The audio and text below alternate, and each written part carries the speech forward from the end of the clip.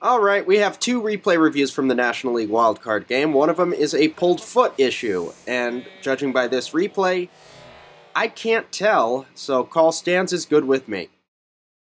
It's like the Brewers are going to review it, and I don't know why. Because you guys were concentrating on the wrong thing, surprise. Someone asked me to comment on that, so I did. And then this is the play that everyone's talking about. Listen for the sound. Taylor with a 3-2. And he hit him. In real time, based solely on that sound, I thought it hit his wrist.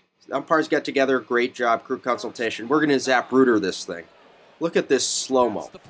We're going to see that this ball kind of wedges between the wrist and the knob of the bat. Now from that angle, from that speed, I thought it hit the bat. So in real time based on audio, I have wrist.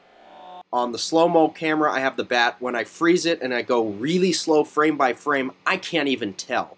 So in the end, although I feel that this was a foul ball, I understand why the call stood. That's why the call on the field is so important.